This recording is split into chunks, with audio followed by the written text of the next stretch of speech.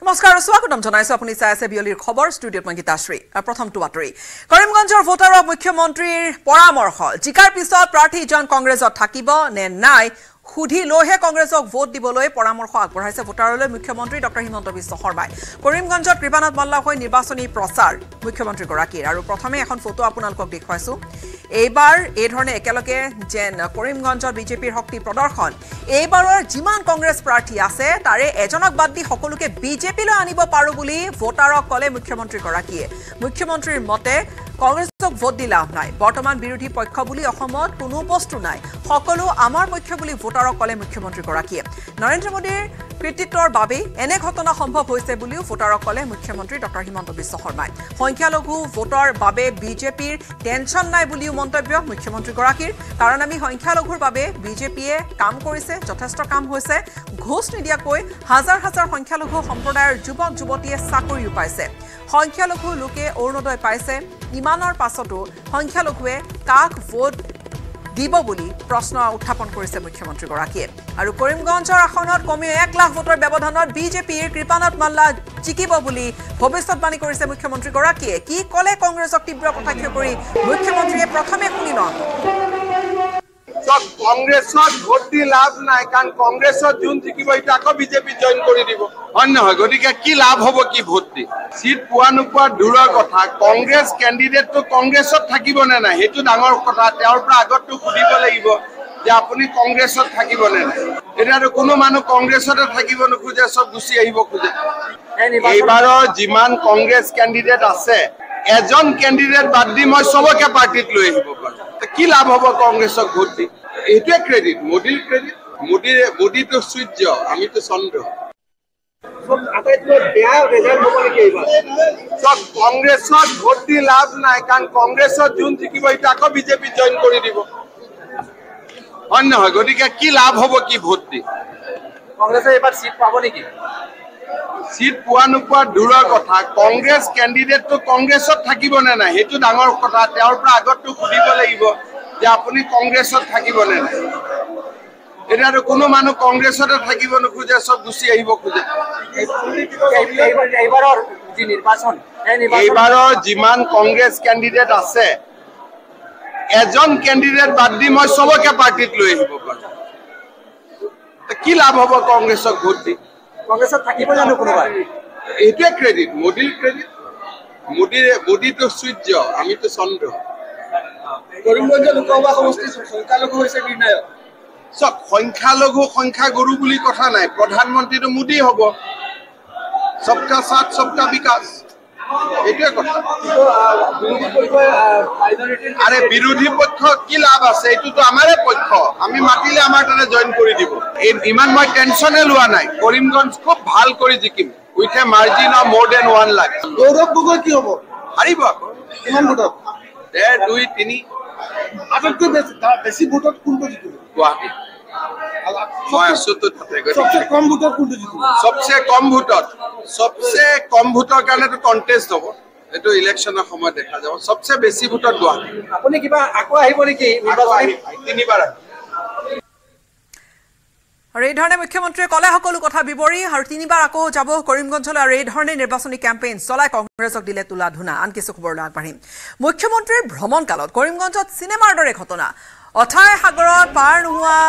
পাৰ নোপোৱা যুৱতীয়ে লগ ধৰাৰ চেষ্টা কৰিছে মুখ্যমন্ত্ৰীগৰাকী নিৰ্বাচনী প্ৰচাৰ সামৰি উভতি অহাৰ বাটতে মুখ্যমন্ত্ৰীৰ গাড়ী আগচি ধৰাৰ চেষ্টা কৰিছে অসহায় যুৱতীয়ে হাতত এটা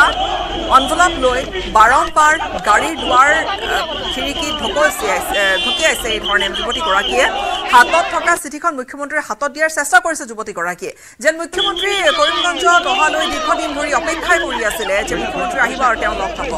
কিন্তু হাজাৰ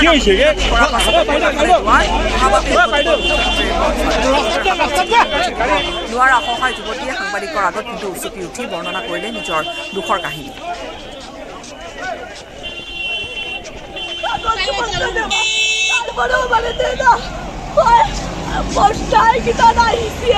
প্রধানমন্ত্রী সবার কাগজ আমার কাছে আছে কিন্তু হাইলাকা দিদি আমার লোকে বেইমানি করে আর কেন রোজান দিয়েছে আমার চাকরি দিলাইছে দিয়েছি অফিস চাকরি যদি দিছে আমার কাগজ সেন কিনা আমার লোকে বিশ্বাস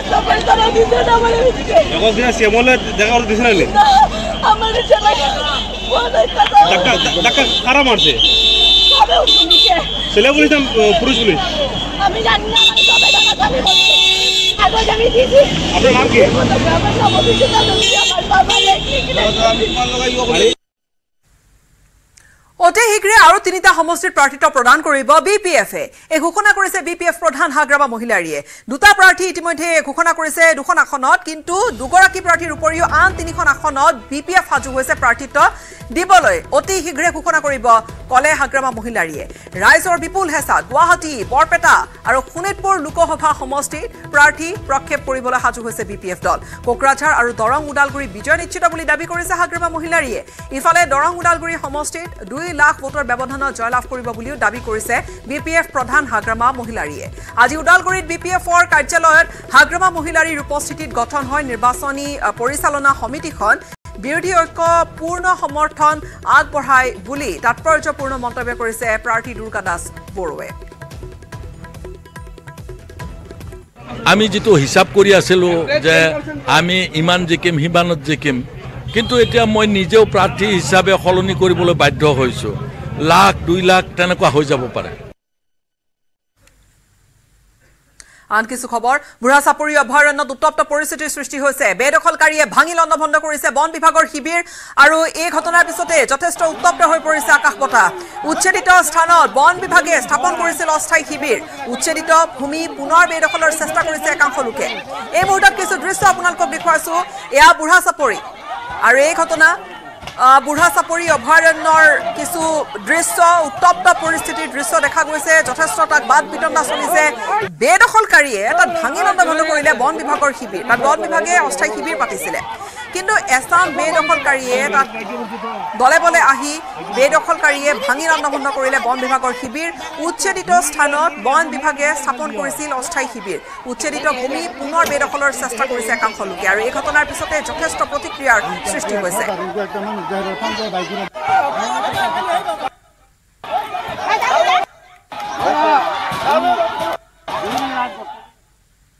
মহানগৰী গুৱাহাটীৰ লখৰাত এটা পথ দুৰ্ঘটনা কথমপি প্ৰাণ ৰক্ষা পৰিছে আৰক্ষী বিষয়াৰ লখৰাৰ উৰণ হেতুৰ ধৰমতুল থানাৰ ভাৰপ্ৰাপ্ত বিষয়াৰ বাহনত আহি খুন্দিয়ালে তীব্ৰ বেগী ডাম্পাৰে বাহনখন চাওক এই আৰক্ষীৰ বাহন এখন তীব্ৰ ডাম্পাৰৰ খুন্দাত কি ৰূপ হৈছে বাহনখনৰ AS309096 এই বাহনখন জালুকবাৰীৰ পৰা খানাপাৰালৈ গৈ আছিল আৰক্ষী বিষয়াৰ বাহনখন আৰক্ষী বিষয়াৰ বাহনত খুন্দা মাৰিলে একে দিশেৰে আহি থকা AS25FC 2229 নম্বৰৰ হে ডাম্পাৰখনে ডাম্পাৰৰ খুন্দাত বিধ্বস্ত হৈ পৰিছে ধৰমতুল থানাৰ ভাৰপ্ৰাপ্ত বিষয়াৰ হে বাহনখন ডাম্পাৰৰ খুন্দাত গুৰুতৰভাৱে আহত হৈছে আৰক্ষী বিষয়াগৰাকীৰ লগতে থকা আন 6জনকৈ আৰক্ষীৰ লোকো আহত হৈছে দুৰ্ঘটনাত আৰু ঘটনাস্থলীত বশিষ্ঠ থানাৰ যান-বাহন আৰক্ষী উপস্থিত হৈ চিকিৎসাৰ ব্যৱস্থা কৰিছে আঘাত পোৱা আৰক্ষীৰ দলটো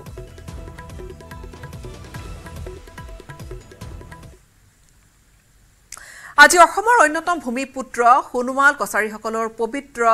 খ্ৰিং খ্ৰিং বাইথ পূজা ৰাজ্যৰ আন প্ৰান্তৰ লগতে চিলাপথাৰতো অসম চৰকাৰৰ সাংস্কৃতিক পৰিক্ৰমা বিভাগ হনুমাল কছাৰী স্বায়ত্তশাসিত পৰিষদ আৰু কেইবাটাও জাতীয় সংগঠনৰ উদ্যোগত কেন্দ্ৰীয়ভাৱে অনুষ্ঠিত কৰা হৈছে তিনিদিনীয়া এই খ্ৰিং খ্ৰিং বাইথ পূজাৰ ৰূপালী জয়ন্তী বৰ্ষ প্ৰথম দিনাই পৰম্পৰাগত সাজ পোছাক পৰিধানৰ লগতে বিভিন্ন স্থানীয় জনগোষ্ঠীয় লোকৰ অংশগ্ৰহণেৰে বাহিৰ কৰা হয় এক বিশাল সাংস্কৃতিক শোভাযাত্ৰা আৰু বিয়লি টংকেশ্বৰ সোণোৱালৰ পৌৰহিত্যত অনুষ্ঠিত মুকলি সভাখনত সাংস্কৃতিক মন্ত্ৰী বিমল বৰা লগতে সোণোৱাল কছাৰী সাহিত্য সভাৰ সভাপতি মোহন সোণোৱালৰ উপৰি জাতীয় সংগঠনৰ নেতৃত্বৰ লগতে বিশিষ্ট লোকসকল উপস্থিত থাকে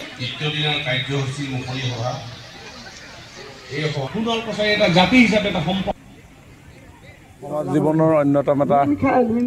বৰ্ণাঢ্য জনগোষ্ঠী সোণোৱাল কছাৰী এই সোণোৱাল কছাৰী সমাজৰ আৰাধ্য দেৱতা বাইথ দেৱতাক পূজা কৰি এই জনগোষ্ঠীটোৱে সমগ্ৰ জাতিটোৰ মংগল কামনা কৰাৰ লগতে প্ৰকৃতিখনো যাতে সুৰক্ষিত হৈ থাকে তাৰ কাৰণে আধ্যাত্মিকভাৱে এই পূজা পাৰ্বণ এখেতলোকে কৰি আহিছে আৰু এই চিলাপথাৰত আজি গৌৰৱোজ্জ্বল ৰূপালী জয়ন্তী বৰ্ষ চিলাপথাৰ আঞ্চলিক খিং খিং বাইথ পূজা সমিতি আমাৰ অসম চৰকাৰৰ সাংস্কৃতিক বিভাগ আৰু সোণোৱাল কছাৰী অট'নমাছ কাউন্সিল এই দুইটা চৰকাৰী অনুষ্ঠানেও এই চিলাপথাৰবাসী ৰাইজৰ লগত এবাৰ আমি কেন্দ্ৰীয়ভাৱে ইয়াতে এই পূজাৰ আমি আয়োজন কৰিছোঁ আৰু আজি আধ্যাত্মিকভাৱে বাইথ দেৱতাক আমি সকলোৰে হৈ তেখেতক আমি শ্ৰদ্ধা জ্ঞাপন কৰিছোঁ প্ৰাৰ্থনা জনাইছোঁ যাতে সমগ্ৰ অসমৰ জনসাধাৰণ সুখে শান্তিৰে কুশলে থাকে আৰু এখন সুন্দৰ সমাজ আমি গঢ়ি তুলিব পাৰোঁ তাকেই মুহূৰ্তত মই বাইথ দেৱতাৰ ওচৰত কামনা কৰিছোঁ আজি শিৱসাগৰৰ থাওৰা সমষ্টিত নিৰ্বাচনী প্ৰচাৰ চলাব গৌৰৱ গগৈয়ে থাওৰা দৌলত বন্তি প্ৰজ্বলন কৰি আৰম্ভ কৰিলে দিনটোৰ কাৰ্যসূচী আৰু থাওৰা সমষ্টিৰ পঞ্চায়তে প্ৰচাৰ অভিযান চলোৱা দেখা গৈছে গৌৰৱ গগৈক বৰগুৰি ৰূপহী বাম দলপা ইফালে ককিলামুখ ৰজাবাৰী লাইবিল নিজাইপুখুৰী পঞ্চায়তত নিৰ্বাচনী প্ৰচাৰ অভিযান সন্ধিয়া 5 বজাত শিৱসাগৰ ৰাজীৱ ভৱনত ইফতাৰ পাৰ্টিটো অংশ ল'ব গৌৰৱ গগৈয়ে ঐতিহাসিক শিৱদৌলত বন্তি প্ৰজ্বলনৰ পিছতে সমদল উলিয়াব শিৱসাগৰ চহৰত ইয়াৰ বিস্তৃত কাৰ্যসূচী গৌৰৱ গগৈৰ এই ধৰণে বিভিন্ন কাৰ্যসূচীত ভাগ লৈছে শিৱসাগৰৰ এঠাইৰ পৰা আন এঠাইলৈ নিৰ্বাচনী প্ৰচাৰ চলাই আছে বিভিন্ন ঠাইত বিভিন্ন পঞ্চায়তৰ অন্তৰ্গত যিসমূহ এলেকা তাত নিৰ্বাচনী প্ৰচাৰ চলাইছে গৌৰৱ গগৈয়ে আৰু এই সন্দৰ্ভত এক ৰিপৰ্ট আগবঢ়াইছে শিৱসাগৰৰ আমাৰ সাংবাদিক প্ৰদীপ গগৈয়ে বৰ্তমান থাওৰা দলৰ চৌহদত উপস্থিত হৈছে এয়া মই দেখুৱাইছোঁ গৌৰৱ গগৈক তেওঁ দলীয় সতীৰ্থসকলে আদৰি আনিছে এয়া গৌৰৱ গগৈ আহি উপস্থিত হৈছে থাওৰা দলত এই থাওৰা দলত আচলতে সেৱা লৈ আজি দিনটোৰ কাৰ্যসূচী আৰম্ভ কৰিব এয়া মই দেখুৱাইছোঁ গৌৰৱ গগৈক আদৰি আনিছে এয়া গৌৰৱ গগৈক আদৰি আনিছে এয়া দেখিছে গৌৰৱ গগৈ আহি উপস্থিত হৈছেহি থাওৰাত আৰু দলীয় কৰ্মীসকলে এয়া আদৰণি জনাইছে এয়া থাওৰা সমষ্টিৰ বহুকেইটা স্থানত আজি তেওঁ প্ৰচাৰ চলাব আজি গোটেই দিন আনন্দৰে ফূৰ্তিৰে ৰাইজৰ মাজত থাকিম থাওৰাৰ ঐতিহাসিক দৌলত প্ৰৱেশ কৰি এইদৰে তেওঁ ইয়াত সেৱা ল'ব এয়া অদৃশ্যজনৰ তথা ভগৱানৰ শ্ৰীচৰণত তেওঁ এয়া সেৱা ধৰিছে এয়া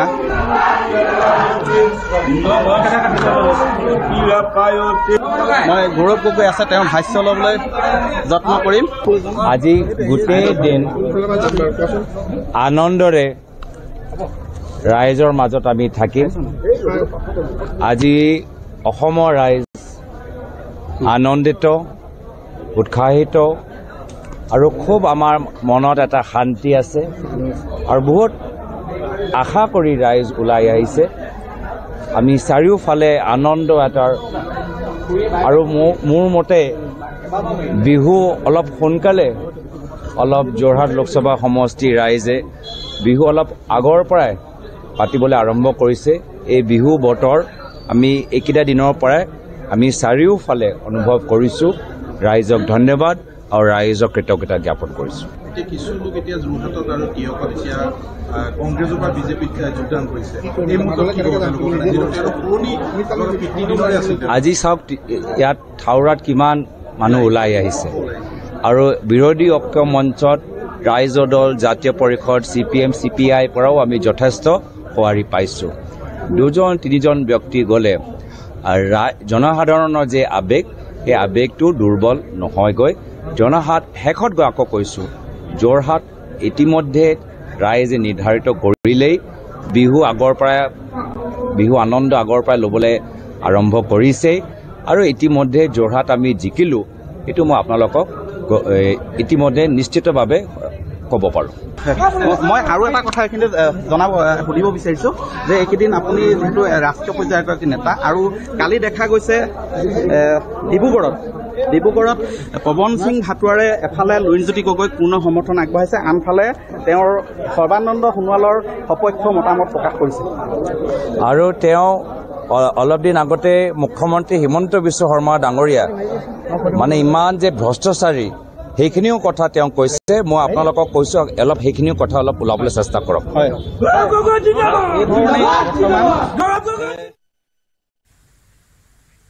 আৰু এই ধৰণে তুংগত উঠিছে নিৰ্বাচনী প্ৰচাৰ অভিযান চাৰিফালে সময়খিনিত এটা বিৰতিৰ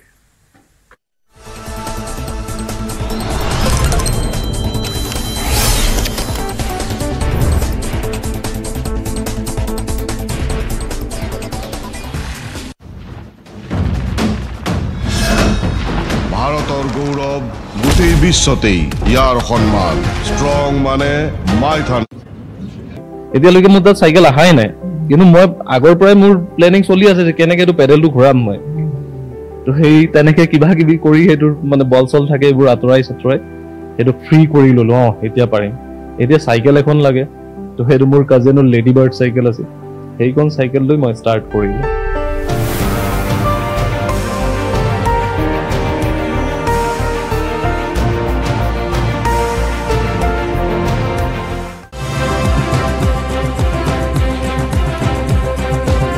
নমস্কাৰ প্ৰিয় দৰ্শক মই পাৰ্থ বৰা বাংলাদেশ আমাৰ এখন চুবুৰীয়া দেশ আৰু এই দেশখন অসমৰ বিশেষকৈ অসমৰ সামাজিক আৰু ৰাজনৈতিক পৰিক্ৰমাত বহু বছৰৰ পৰা কেন্দ্ৰবিন্দু হৈ আছে বাংলাদেশ বিভিন্ন নামেৰে বিভিন্ন সময়ত পৰিচয় লাভ কৰিছিল এসময়ত বংগ তাৰ পিছত পূৰ্ববংগ স্বাধীনতাৰ পিছত 1947 চনৰ 15 আগষ্টৰ পিছত পূব পাকিস্তান আৰু তাৰ পিছত বাংলাদেশ পূব পাকিস্তান হৈ থকাৰ সময়ত বাংলাদেশৰ লোকসকলৰ জাগ্ৰত হৈছিল ভাষিক জাতীয়তাবাদ আৰু তেওঁলোকে বিচাৰিছিল পৃথক এখন ৰাষ্ট্ৰ বাংলাদেশ নামৰ যিখন পৃথক ৰাষ্ট্ৰৰ বুনিয়াদ হ'ব এটা ভাষা বাংলা ভাষা আজিৰ তাৰিখত বাংলাদেশ এখন বেংগলী স্পিকিং কান্ট্ৰি বাংলা ভাষাৰ এখন দেশ আৰু সমান্তৰালকৈ মুছলিম মেজৰিটি মুছলিম সংখ্যাগৰিষ্ঠ এখন দেশ সেই দেশখনত 8% মান হিন্দু লোকে বাস কৰে তেওঁলোকৰ যি সাংবিধানিক ধৰ্ম সংবিধানত উল্লেখ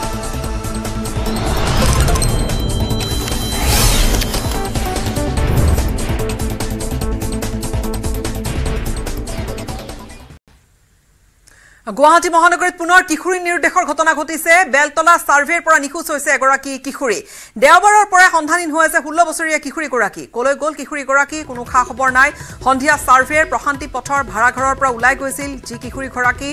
তাৰ পিছতে নিৰুদ্দিষ্ট হৈ আছে এতিয়ালৈকে কিশোৰীগৰাকীৰ নাম নেহা কুমাৰী সম্ভাৱ্য সকলো স্থানতে বিচাৰ কুচাৰ কৰিছে কিন্তু সম্ভেদ পোৱা নাই কোনো পৰিয়ালে নিৰুদ্দেশ সন্দৰ্ভত দিছপুৰ আৰক্ষী থানাত এখন এজাহাৰ দিছে পৰিয়ালে কিন্তু এতিয়ালৈকে কিশোৰীগৰাকীক বিচাৰি পোৱা নাই কোনো দুষ্ট চক্ৰৰ কবলত যাতে কিশোৰীগৰাকী নপৰে তাৰে আচলতে তাৰ বাবে আৰক্ষী ক্ষিপ্ৰ অভিযান চলাবলৈ কিশোৰীগৰাকীক উদ্ধাৰ কৰিবলৈ পৰিয়ালৰ লোকে জনাইছে কাটৰ অনুৰোধ আৰু গুৱাহাটী মহানগৰীত কিশোৰী নিৰুদ্দেশৰ আন এটা ঘটনা এতিয়া এই বৰ্ধিত এনেকুৱা ধৰণৰ ঘটনাবিলাকে কিন্তু গুৱাহাটী মহানগৰীত এটা ডাঙৰ প্ৰশ্ন এটাৰ সৃষ্টি কৰিছে বেলতলা সাৰ্ভেৰ পৰা নিখোজ হৈছে কিশোৰীগৰাকী দেওবাৰৰ পৰাই সন্ধান নাই 16 বছৰীয়া এগৰাকী কিশোৰীৰ আৰু সন্ধিয়া সাৰ্ভেৰ প্ৰশান্তি পথৰ ভাড়াঘৰৰ পৰা ওলাই গৈছিল কিশোৰীগৰাকী আৰু তাৰ পিছতে নাইকিয়া হ'ল কিশোৰীগৰাকী নিৰুদ্দিষ্ট কিশোৰীগৰাকী নেহা কুমাৰী কলৈ গ'ল সম্ভাৱ্য সকলো ঠাইত বিচাৰিছে পৰিয়ালে কিন্তু বিচাৰি পোৱা নাই অৱশেষত আৰক্ষীৰ দ্বাৰস্থ হৈছে দিছপুৰ আৰক্ষীয়ে ইতিমধ্যে তদন্ত আৰম্ভ কৰিছে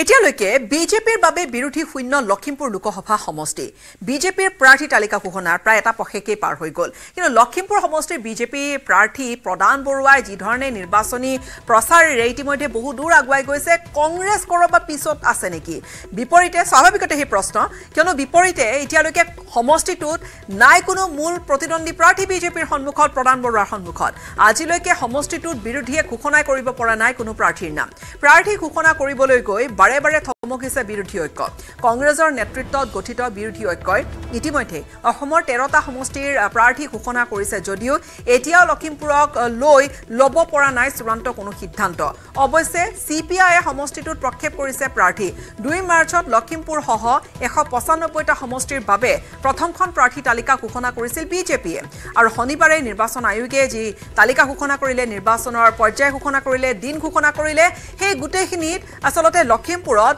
প্ৰথম পৰ্যায়তে অৰ্থাৎ 19 এপ্ৰিলতে লখিমপুৰ লোকসভা সমষ্টিত ভোট যুদ্ধ হ'ব কিন্তু সেই দিন ঘোষণা হোৱাৰ পিছতো লখিমপুৰত কংগ্ৰেছে কাক প্ৰাৰ্থী থিয় কৰাব কাক টিকট দিব সেয়া এতিয়ালৈকে নিশ্চিত কৰিব পৰা নাই এতিয়ালৈকে তালিকা তেওঁলোকে ওলোৱা নাই প্ৰাৰ্থীত্ব প্ৰত্যাশী হিচাপে ৰাণী নৰহৰ নাম চৰ্চাত আছে বিগত প্ৰায় এমাহমান দিল্লীত বিভিন্নজন জ্যেষ্ঠ কংগ্ৰেছ নেতাৰ দুৱাৰ টুকুৰি আছে বা বিভিন্নজন জ্যেষ্ঠ কংগ্ৰেছ নেতাৰ সৈতে বৈঠকত মিলিত হৈছে বুলি জানিব পৰা গৈছে ৰাণী নৰহ অৰ্থাৎ ৰাণী নৰহ প্ৰবল দাবীদাৰ লখিমপুৰ আসনখনত টিকট বিচাৰিছে আনহাতে আছে উদয় শংকৰ হাজৰিকাৰ নাম উচ্চাৰিত হৈ আছে উদয় শংকৰ হাজৰিকাৰ নাম কিন্তু এই পৰ্যন্ত কাক টিকট দিব এই দুয়োগৰাকীৰ মাজত এগৰাকী প্ৰাক্তন সাংসদ তেওঁৰ অভিজ্ঞতা আছে তেওঁ হাই প্ৰফাইল নেতা কংগ্ৰেছৰ তেওঁ কৰবাত অগ্ৰাধিকাৰ দলে দিব নেকি সকলোখিনি স্পষ্ট হ'ব যেহেতু আজি কংগ্ৰেছ কেন্দ্ৰীয় নিৰ্বাচনী কমিটিৰ আজি প্ৰকাশ হ'বলগীয়া তৃতীয়খন সৰ্বভাৰতীয় তালিকা আছে লখিমপুৰ সমষ্টিৰ কংগ্ৰেছ প্ৰাৰ্থীৰ নামো এইখন তৃতীয়খন তালিকাতে প্ৰকাশৰ পূৰ্ণ সম্ভাৱনা আছে লখিমপুৰ সিটটোতে হিন্দীত যেনেকে পেহলে আপ তাক হৈ আছে প্ৰথমতে দুজনে টিকেট বিচাৰিছিল কিন্তু এতিয়া মই যেটো খবৰ পাইছো এজনে খেলিব বিচাৰে ইজনে কৈছে আপুনি খেলক ইজনে কৈছে আপুনি খেলক সেইকাৰণে সিদ্ধান্ত ল'ব পৰা নাই আৰু ইতিমধ্যে তেওঁলোকে আমাক ৱক অভাৰে দিছে লখিমপুৰ সিট বহুত কিবা কৰিব লগা আছে বুলি মই ভবা নাই এক প্ৰকাৰ ৱক অভাৰ দিয়া বুলি এয়া বিধায়ক মানৱ ডেকাই উল্লেখ কৰিছে বৈশিষ্ট্যস্থিত বিজেপিৰ ৰাজ্যিক কাৰ্যালয়ত অগপৰ বিজেপি মিত্ৰজোঁটৰ গুৰুত্বপূৰ্ণ বৈঠক বহিল আৰু এই বৈঠকত উপস্থিত থাকে কেন্দ্ৰীয় মন্ত্ৰী সৰ্বানন্দ সোণোৱালকে ধৰি বিজেপিৰ কাৰ্যকৰ্তাসকল একেদৰে অগপৰ হৈ বৈঠকত উপস্থিত থাকে মন্ত্ৰী অতুল বৰা কেশৱ মহন্ত আৰু বীৰেন্দ্ৰ প্ৰসাদ বৈশ্য আগন্তুক লোকসভা নিৰ্বাচনৰ ৰণনীতি সম্পৰ্কত দুয়োটা দল মিলিত হৈছে বৈশিষ্ট্যত বৈঠকত বাজপেয়ী ভৱনত এই বৈঠক চলিল আৰু মিত্ৰজোঁটৰ 14 গৰাকী প্ৰাৰ্থীৰ হৈ আমি একেলগে প্ৰচাৰ কৰিম বুলি ক'লে আমাৰ বিশ্বাস ৰাইজে মিত্ৰ গোষ্ঠীক আশীৰ্বাদ কৰিব বিকাশৰ বাৰ্তা লৈ আমি যাম এই মন্তব্য বিজেপিৰ সভাপতি ভৱেশ কলিতাৰ প্ৰতিটো বিধানসভা সমষ্টি ভিত্তিত লোকসভা সমষ্টিত যৌথ কমিটি থাকিব ধুবুৰীক লৈ আমি আশাবাদী বুলি মন্তব্য কৰিছে অগপৰ সভাপতি অতুল বৰাই ইফালে বৰাকলৈ নিৰ্বাচনী প্ৰচাৰ কৰিবলৈ যোৱাৰ বাবে বৈঠকত উপস্থিত থাকিব নোৱাৰিলে মুখ্যমন্ত্ৰী ডক্টৰ হিমন্ত বিশ্ব শৰ্মাই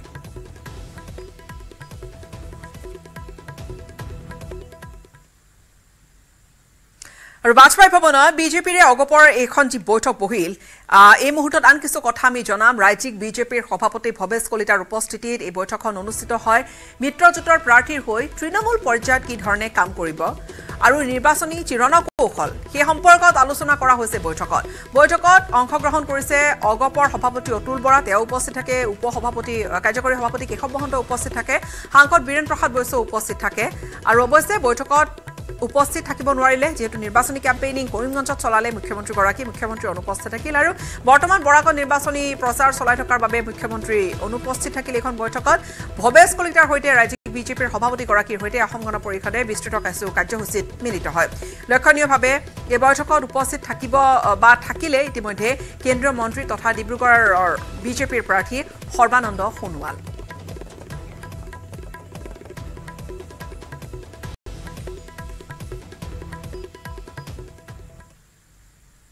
চাৰিওফালে এতিয়া নিৰ্বাচনী এটা বাতাবৰণ সৃষ্টি হৈছে আৰম্ভ হৈ গৈছে নিৰ্বাচনী প্ৰচাৰ ঠায়ে ঠায়ে তুংগত উঠিছে হেভি কেম্পেইনিং চলিছে কিন্তু তাৰ মাজত নিৰ্বাচনী প্ৰচাৰৰ মাজতে নিউজ 18ৰ হাতত আহি পৰিছে এখন বিশেষ ফটো এই ফটোখনত দুগৰাকী ব্যক্তিক দেখা গৈছে এগৰাকীয়ে আন গৰাকী গামোচা এখন আগবঢ়াইছে গামোচা পিন্ধাইছে ফটোখনত একেলগে দেখা গৈছে যোৰহাটৰ বিজেপি প্ৰাৰ্থী তপন গগৈ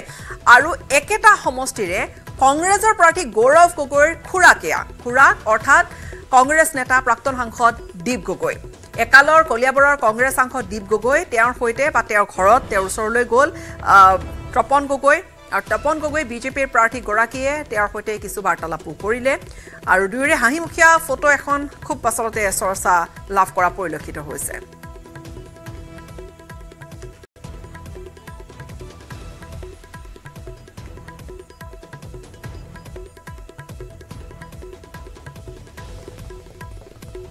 মই তপন গগৈ ডাঙৰীয়াক ধন্যবাদ দিছোঁ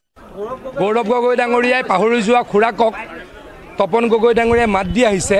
তেখেতক মই ধন্যবাদ জ্ঞাপন কৰিছোঁ মই তপন গগৈ ডাঙৰীয়াক ধন্যবাদ দিছোঁ গৌৰৱ গগৈ ডাঙৰীয়াই পাহৰি যোৱা খুৰাকক তপন গগৈ ডাঙৰীয়াই মাত দি আহিছে তেখেতক মই ধন্যবাদ জ্ঞাপন কৰিছোঁ এনেধৰণৰ ৰাজনীতি হ'ব লাগে য'ত আমি সকলোৱে যোৰহাট লোকসভা বা অসমৰ জ্যেষ্ঠসকলৰ ওচৰত গৈ আশীৰ্বাদ বিচাৰিব লাগে আৰু এই কথা মোৰ যোৱাকালি প্ৰাক্তন সাংসদ মোৰ খুৰা ডিগবগৈ ডাঙৰীয়া মোক অৱগত কৰালেই যোৱাকালি যে বৰ্তমানৰ তপন গগৈ ডাঙৰীয়া তেখেতৰ ঘৰলৈ যাবলৈ বিচাৰে গোটেই কথাখিনি মোৰ লগত চৰ্চা কৰি আজি এই অনুষ্ঠানটো পতা গৈছে হঠাৎ নহয় যোৱাকালিয়ে মই গম পাই গৈছিলোঁ ইয়াত বেলেগ কোনো কুটিলতা নাই মই যোৱাকালিয়ে গম পাই গৈছোঁ যে আমাক মোৰ খুৰাই মোক নিজে ফোন কৰি মোক জনালে আৰু সেইকাৰণে আমি এই কথা আমাৰ কাৰণে হঠাৎ বা অকস্মিত নহয় ধন্যবাদ হয়তো আনকালে হলে এখন সাধাৰণ ফটোই হলহেঁতেন যে প্ৰাক্তন এগৰাকী কোনো কংগ্ৰেছী জ্যেষ্ঠ নেতা এগৰাকী প্ৰাক্তন এজন জ্যেষ্ঠ ৰাজনীতিক কোনো এগৰাকী প্ৰাৰ্থীয়ে গৈ লগ ধৰিছে কিন্তু এই মুহূৰ্তত এই প্ৰাসংগিকতা বা চৰ্চাত থকাৰ কাৰণটো হৈছে এই ফটোখন কিয়নো এগৰাকী যিগৰাকীয়ে লগ ধৰিবলৈ গৈছে সেই জ্যেষ্ঠ ৰাজনীতিকজনক সেইগৰাকী আকৌ তেওঁৰ প্ৰতিদ্বন্দ্বীৰে খুৰাক অৰ্থাৎ আমি ক'বলৈ বিচাৰিছোঁ যোৰহাটৰ যুঁজখনৰ কথা য'ত যোৰহাটৰ বিজেপি প্ৰাৰ্থী তপন গগৈ তেওঁৰ প্ৰতিদ্বন্দ্বী কংগ্ৰেছৰ গৌৰৱ গগৈৰ প্ৰাৰ্থীগৰাকীৰ খুৰাকক প্ৰাক্তন সাংসদ দীপ গগৈক লগ ধৰিছে এতিয়া স্বাভাৱিকতে বহু সময়ত এই ধৰণে সমালোচনা হৈছিল যে দীপ গগৈ কৰবাত গৌৰৱ গগৈ পাহৰিলে নেকি দীপ গগৈ তৰুণ গগৈৰ প্ৰাত মুখ্যমন্ত্ৰীগৰাকীৰ ভাতৃ আৰু দীপ গগৈ আসন এৰিও দিছিলে গৌৰৱ গগৈৰ ৰাজনৈতিক যি অভিষেকৰ বাবে বা ৰাজনৈতিক যি আৰম্ভণিৰ বাবে আৰু এই ধৰণৰ কথা বতৰাখিনিৰ মাজেৰে মন্ত্ৰী পীযুষ হাজৰিকাই তীব্ৰ বাক্যবান কংগ্ৰেছৰ প্ৰতি এৰিলে যে গৌৰৱ গগৈয়ে পাহৰা যিগৰাকী তেওঁৰ খুৰাক এই খুৰাকক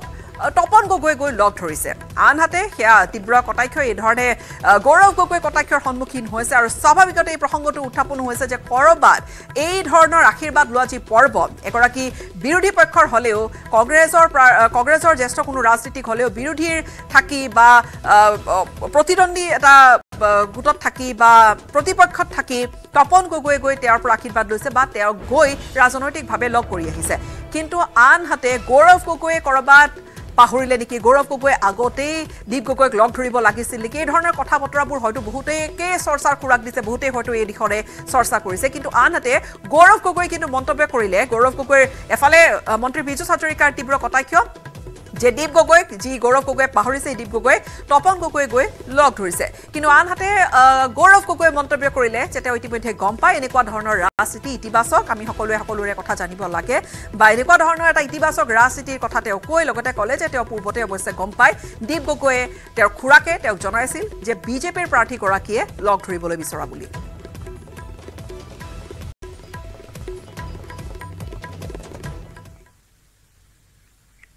আৰু এই ধৰণে এই ফটোখনে কিছু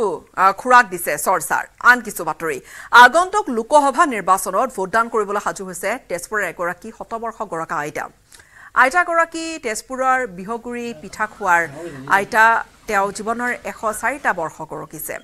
বিহগুৰি পিঠাখোৱাৰ সৰুমাই দাসক নগাঁৱনী আইতা বুলিয়ে সম্বোধন কৰি আহিছে গাঁওখনৰ অধিকাংশ লোকে এই পৰ্যন্ত 18টাকৈ নিৰ্বাচনত তেওঁ ভোটাধিকাৰ সাব্যস্ত কৰিছে সৰুমাই দাস ওৰফে নগাঁৱনী আইতাই এগৰাকী 100 বছৰ গৰাকা আইতাই ৰাজ্যৰ ৰাজনীতিৰ বহু উত্থান পতনৰ সাক্ষী হৈ আছে পূৰ্বতকৈ আইতাৰ শ্ৰৱণ শক্তি কিছু কমিছে বা দৃষ্টি শক্তি কিছু হ্ৰাস পাইছে কিন্তু গণতান্ত্ৰিক প্ৰক্ৰিয়াত সক্ৰিয়তাৰে অংশগ্ৰহণ কৰি গৈছে নগাঁৱনী আইতাই আৰু পৰিতাপৰ বিষয় কিন্তু যে এতিয়ালৈকে তেওঁক কোনো ধৰণৰ চৰকাৰী সা সুবিধাই ঢুকি পোৱা নাই এতিয়া বিশেষকৈ বৰ্ষীয়ান লোকৰ বাবে বা তেনেকৈ তেওঁলোকৰ বাবে বিভিন্ন ধৰণৰ আঁচনি আছে আঁচনি প্ৰৱৰ্তন কৰা হৈছে কিন্তু আইতাই কৈছে যে কোনো আঁচনিয়ে তেওঁ আজিলৈকে 104 বছৰ হৈছে আইতাগৰাকীৰ লাখুটি লৈ তেওঁ খোজ দিয়ে কিন্তু এতিয়ালৈকে তেওঁ কোনো ধৰণৰ চৰকাৰী আঁচনিয়ে ঢুকি পোৱা নাই আইতা আপোনাৰ এতিয়া বয়স কিমান কিমান বছৰ বয়সত বিয়া হৈছিল 14 বছৰ 14 বছৰত বিয়া হ'লে বিয়াৰ দিন ধৰি 104 বছৰ যদি হৈছে 90 বছৰ অৰ্থাৎ আপুনি 5 বছৰৰ পিছে 18 বাৰ ভোট দিলে 18 বাৰ দিলে এইবাৰো দিব কিন্তু দেখা গৈছে এইবাৰ কিছু নিয়ম কৰিছে বয়োজ্যেষ্ঠ লোকসকলৰ ভোট ঘৰৰ পৰা সংগ্ৰহ কৰিব ভোটটো সাব্যস্ত কৰিব কি কি সুবিধা পাইছে এই সময়ত আপোনাৰ পৰা জানিব বিচাৰিম একো নাইও পায় বিজেপিৰ নেতাই এই ঘৰ এখন পাইছিলোঁ এজিপি দিনত ঘৰ এটা পাইছোঁ সেইটো ভাগি গৈছে এতিয়া একো নাই আৰু বিজেপিৰ দিনত কি পাইছে লাইনটো পাইছে লাইনটো পাইছোঁ আৰু বৃদ্ধ পেঞ্চন অৰুণোদয় এইবোৰ পায়নে নাই নাপাওঁ ৰন্ধন গেছ একো নাপায় ৰন্ধন গেছও আনি দিয়ে নাপায় নাপায় মিত্ৰজোঁটৰ প্ৰাৰ্থী ফণীভূষণ চৌধুৰীৰ বাসগৃহত উপস্থিত কেবিনেট মন্ত্ৰী ৰঞ্জিত কুমাৰ দাস লোকসভা নিৰ্বাচনৰ পূৰ্বে বিভিন্ন পৰিকল্পনা সন্দৰ্ভত আলোচনাত মিলিত হয় দুয়োগৰাকী নেতা এজিপি আৰু বিজেপিৰ নেতা দুয়োগৰাকীয়ে কথা-বাৰ্তা পাতে ইফালে বৰপেটাত নিৰ্বাচনী প্ৰচাৰৰ বাবে আহিব প্ৰধানমন্ত্ৰী নৰেন্দ্ৰ মোদী বৰপেটাত তেওঁ প্ৰচাৰ চলাব প্ৰধানমন্ত্ৰী নৰেন্দ্ৰ মোদী কোট আৰু ফণীভূষণ চৌধুৰী কোট বুলি তাচ্ছিল্য কৰিলে মন্ত্ৰী ৰঞ্জিত দাসে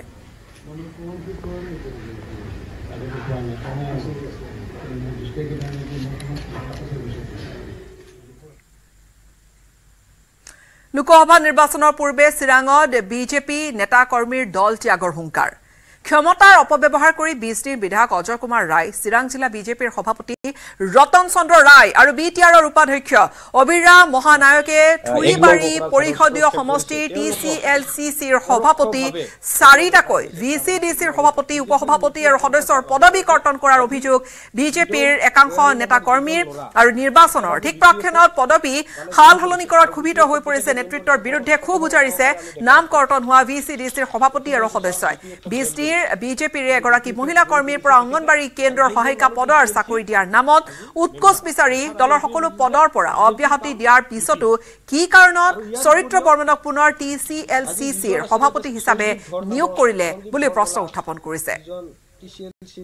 বিজেপি আৰু ইউপিএল মিত্ৰজোঁটৰ যিজন প্ৰাৰ্থী আমাৰ ১ নং কোকৰাঝাৰত প্ৰক্ষেপ কৰিছে তেওঁলোকক পৰোক্ষভাৱে হৰুৱাবৰ কাৰণে চেষ্টা কৰিছে বুলি আমি ভাবোঁ বিজেপিৰ নীতি আদৰ্শ চাওক আপোনালোকে আজি দিদম গয়াৰী নামৰ যিজন ল'ৰা তেখেত আজি বিপিএফত মানে জইন কৰিছে আৰু বিপিএফত তেখেতে জইন কৰিছে ফটো সহকাৰে আমি দেখাই আছোঁ তেখেতে এইটো চাওক বিপিএফত জইন কৰিছে এইটো বিপিএফত জইন কৰিছে তেখেতে আৰু সেইজন মানুহ টিচিএলচিৰ আজি মেম্বাৰ অৰ্থাৎ আমি এইটোৱে বুজো যে বিজেপি কাম বিপিএফ আৰু ইয়াৰ উপৰিও আজি যিজন আছে ইয়াতে সঞ্জীৱ ধৰ নামৰ সঞ্জীৱ ধৰ বোলা যিজন টিচিএলচিৰ চেয়াৰমেন আছে তেখেত আজি তেজপুৰ বাংলা ফাটেকত আছে কিন্তু তেখেতো আজি ইয়াৰ চেয়াৰমেন হৈ আছে তাৰ মানে কি বুজায় মেম্বাৰ হৈ আছে তাৰ মানে কি বুজায় আজি বিজেপি দল আমি ইমান কৈ আছো যে নীতি আদৰ্শৰ দল কিন্তু আজি নীতি আদৰ্শ ক'ত গ'ল